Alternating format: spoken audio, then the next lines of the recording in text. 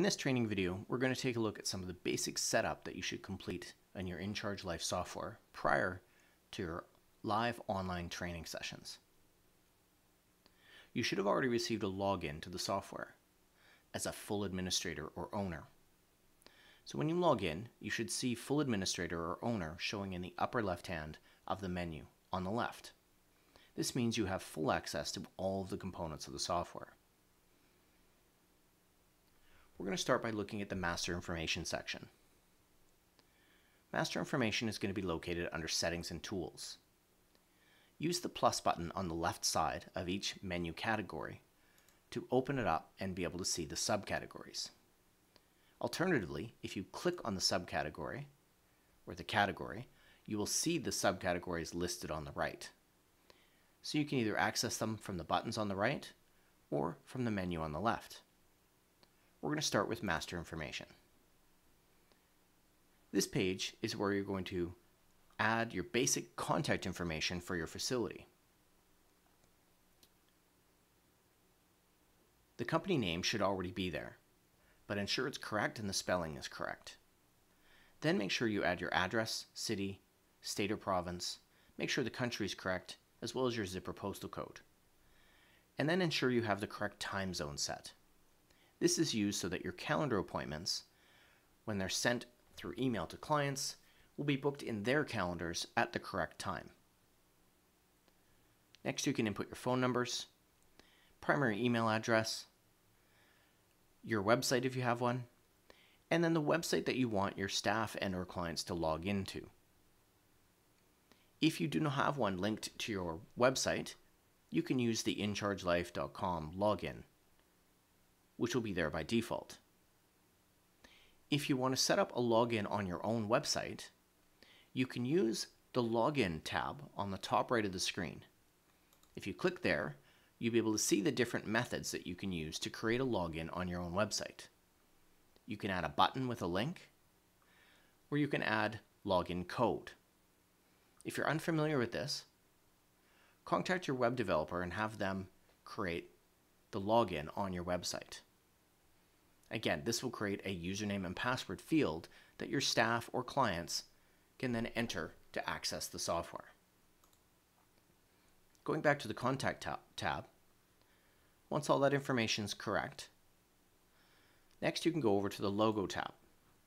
Here you can upload your logo by choosing a file from your computer.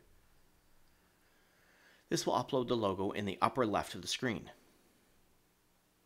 Next, you can either create slogan text, which will display in the center, or an image, such as this one, which again, you can choose a file from your computer, and it will display that image in the upper middle or upper left of the screen. Keep in mind that you may need to refresh or reload your cache of your browser for these new images to show. So even though you may have uploaded them in here, if they're not showing right away, don't worry about that. They will still be displaying for everybody else. You just need to refresh your cache on your own browser for it to display correctly. The other thing you can do on the Master Information section is your custom email setup.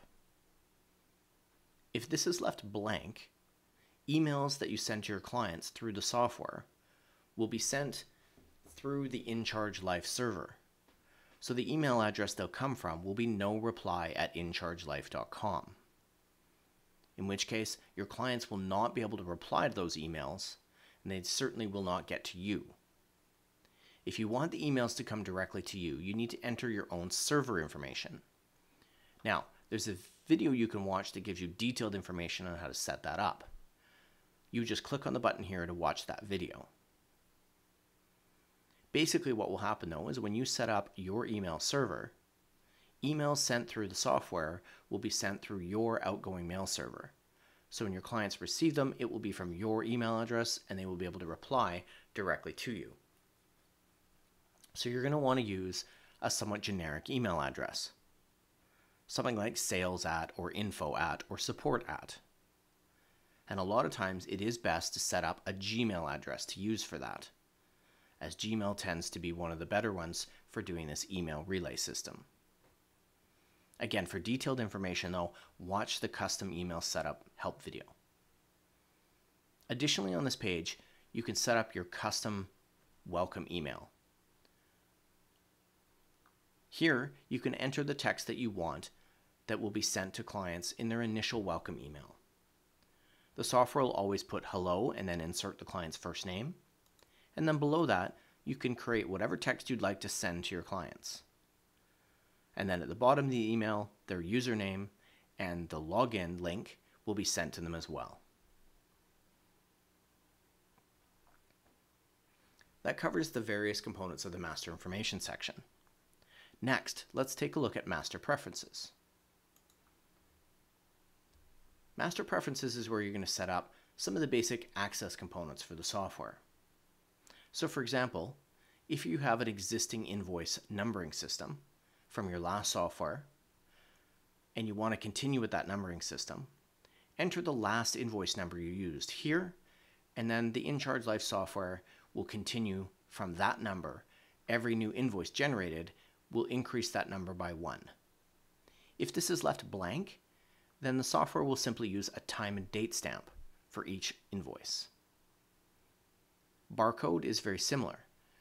If you're using a system where you want barcodes automatically assigned to clients, enter the last barcode that you used here, and then every new client that you add, it will add a new barcode increased by 1. But if you're using key tags, where you're just scanning the key tag or entering the number in for each new client, then leave this field blank, since you'll be entering a new barcode for each client anyway. Below that will be your default module options. This basically will show what level of access your clients will have to the software by default. This will be covered in your live training session. One thing to consider as well is what fields you want to be mandatory when you're setting up a new client. So right now, because these are all unchecked, there are no mandatory fields other than first name and last name when you're adding a new client. Checking any one or multiples of these will make those fields mandatory, meaning that the page when you're adding a new client cannot be saved until those fields are completed. The final thing we'll take a look at in this video is going to be adding staff.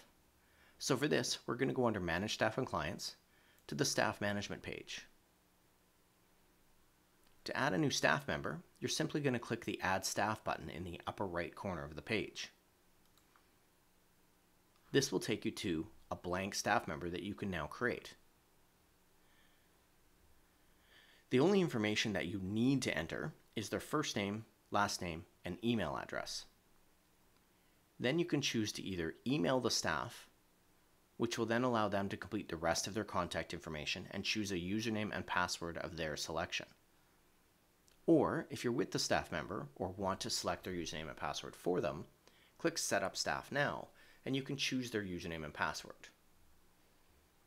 Down below, you can fill in any of their contact information you wish.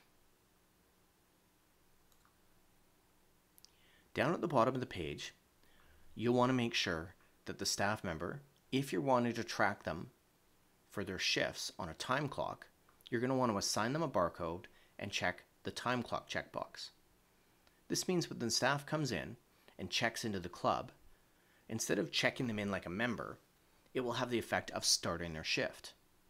When they scan their barcode again, that will end their shift, and the software will then track the time in between.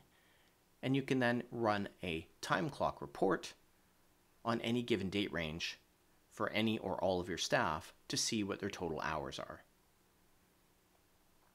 Finally, on this page, you're going to want to make sure that every staff member has their own unique PIN code or sold by code. This will be used for any transaction in the software. That includes point of sale transactions or adding agreements for clients, or certain other things like canceling agreements as well. The PIN code is valuable because it prevents your staff from having to log in and log out every time they want to do a transaction. Instead, you can have one person or a generic login, and then the staff is simply entering their PIN code for every transaction. And the software will make that mandatory.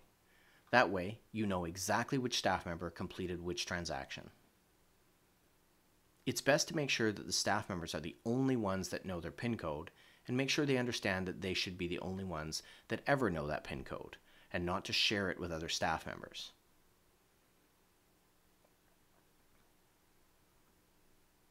The other thing that's going to be important for your staff before you save this page is to go to the Configuration tab.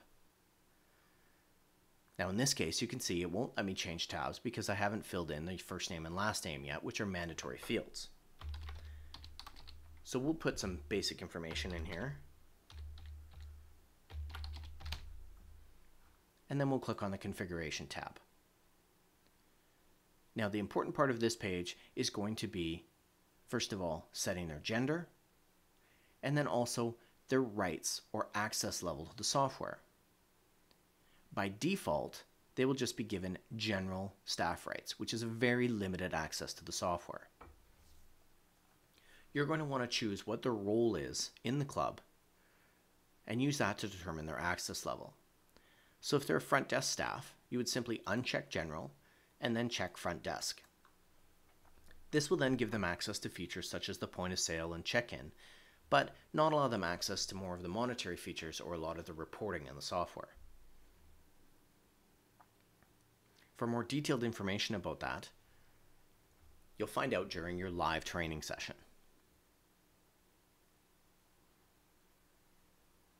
That's how you set up staff members in the software. So if you're comfortable with these things, the master information, master preferences, and adding staff, then you're ready for doing your first live training session.